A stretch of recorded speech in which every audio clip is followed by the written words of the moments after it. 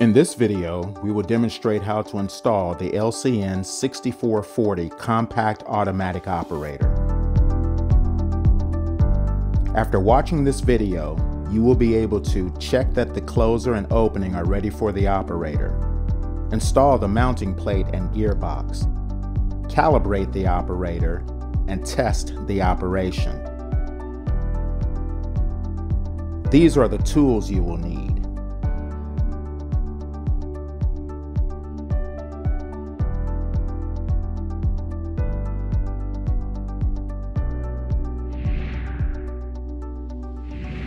Prior to installation, confirm the opening is suitable for the compact automatic operator.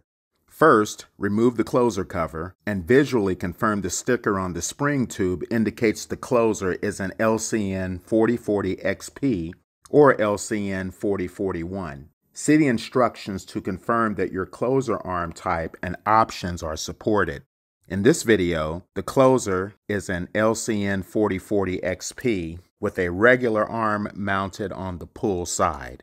Check that the door swings smoothly in the opening and closing cycles and the closer is secured firmly to the door. Measure the width of the door and confirm that it is no greater than 36 inches. Confirm that your door does not weigh more than 185 pounds. As a reference, most 3070 doors weigh around 120 pounds. If you are unsure, contact your supplier or call Allegiant Customer Care. If the door opens to a wall, confirm there is at least 3 3/4 inches clearance between the door and the wall. Ensure the closer is operating properly. Open the door fully, release, and observe the closing speed.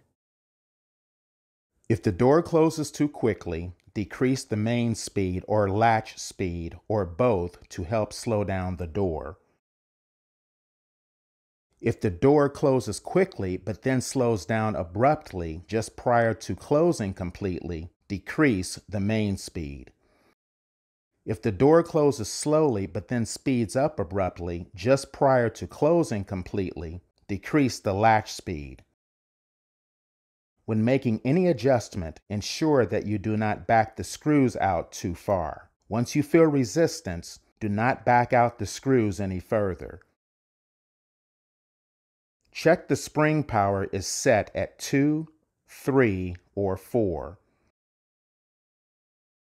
Determine how you will provide power to the compact automatic operator at the opening and make any necessary preparations according to your local electrical code. You can use the included plug adapter to provide power or an external power supply. See the instructions for more information.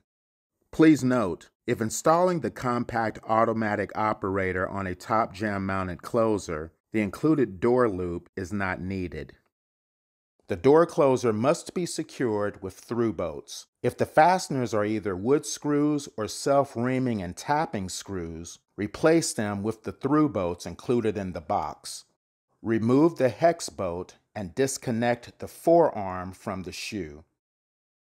Remove the 4 mounting screws from the closer body and remove the closer.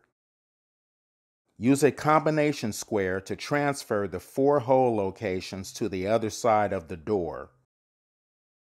Drill 1/8 inch pilot holes in the 4 marked hole locations from each side. Drill the through bolt holes with the 3/8 inch bit. Insert the through bolts through the opposite side of the door. Reinstall the closer and secure with the 4 machine screws. Reinstall the forearm and shoe assembly. Before tightening the hex bolt, ensure the forearm is perpendicular to the door.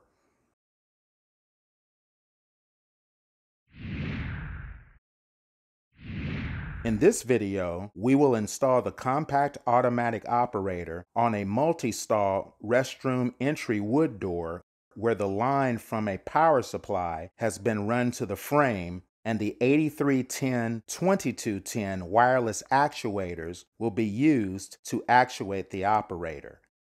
Remove the closer cover and clip if necessary. Remove the pinion screw from the pinion and install the included hex bolt and washer. Tighten to 130 inch-pounds with the torque wrench. Install the mounting plate on the bottom of the closer and secure with the 2 screws. Tighten to approximately 30 inch-pounds. Ensure the plate is flush with the door as shown. Push one end of the door loop into the door loop hook until it snaps into place. Hook the door loop to the operator on the end closest to the hinges and closest to the door face as shown. Install the gearbox onto the mounting plate. Ensure the pinion is fully engaged. If the pinion does not align with the gearbox, open the door slightly to aid alignment. Press the gearbox firmly and completely against the mounting plate. Secure with the 2 screws. Tighten to approximately 30 inch-pounds. Please note, do not force the gearbox onto the pinion and do not use the screws to draw the gearbox up to the plate. Inspect the gearbox to ensure it is completely flush with the mounting plate and closer. Attach the switch assembly to the spring tube, pushing until it snaps into place. Position the assembly to fit the notch of the cover. When using wireless actuators, attach the receiver beneath the spring tube as shown. Ensure placement will be inside the cover when installed. Please note, when routing wires for power actuators or the fire alarm system, ensure there is enough wire to allow for flexing when the door is in motion.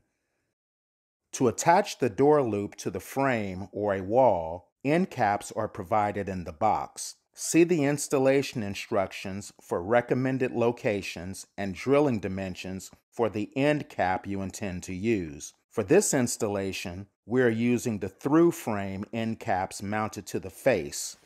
Please note, locate the end cap 8.5 inches from the bottom edge of the frame head for a parallel arm and 6.5 inches for a pull side mount. Remove the terminal block from the operator. When connecting a wireless receiver, consult the installation instructions to determine how your receiver should be connected. In this video, the receiver's power wires are connected to pins 2 and 3, and the signal wires are connected to pins 4 and 5.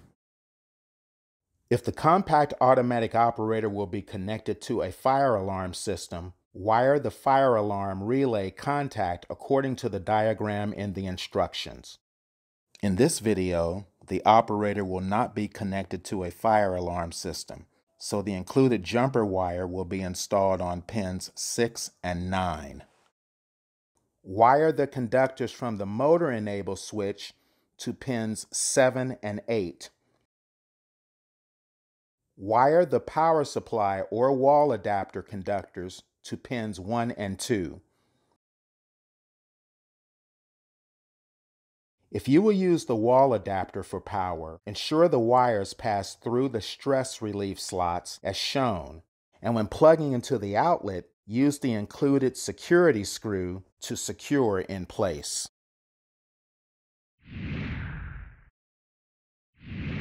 The compact operator must be calibrated before programming. First, open the door, release, and observe the closing. Make adjustments to the closer as necessary. With the door fully closed, press the cowl button twice. You should hear the operator beep twice and see the cowl light blinking blue. Open the door to your preferred fully open position. It should be between 70 and 110 degrees and at least a ½ inch from a wall or stop. Hold the door here until you hear a beep. The cowl light should now be a solid blue. Calibration is complete.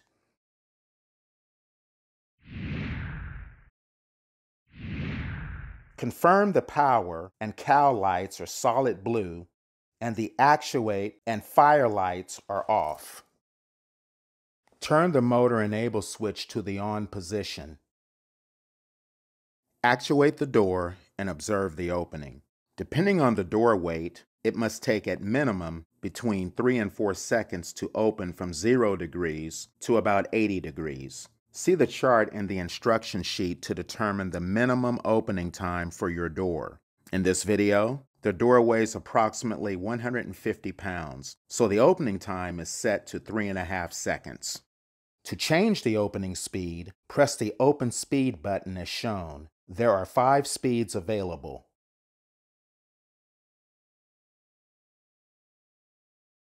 Then actuate the door and verify the opening speed.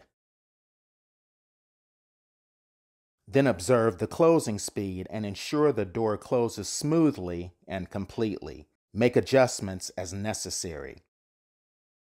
If the compact operator is connected to a fire alarm system, coordinate with your fire alarm service to ensure the operator does not actuate if the fire alarm system is active. If the desired opening degree for the operator is greater than about 70 degrees, and the operator struggles to open the door past 70 degrees, decrease the back check. Finally, open the door manually and ensure the door opens smoothly and closes completely. To complete the installation, install the cover and secure with the 2 screws. Ensure the motor enable switch aligns with the larger notch and that the door loop passes through the smaller notch of the cover as shown. Be sure to install the provided low energy operator labels onto the door as required by code.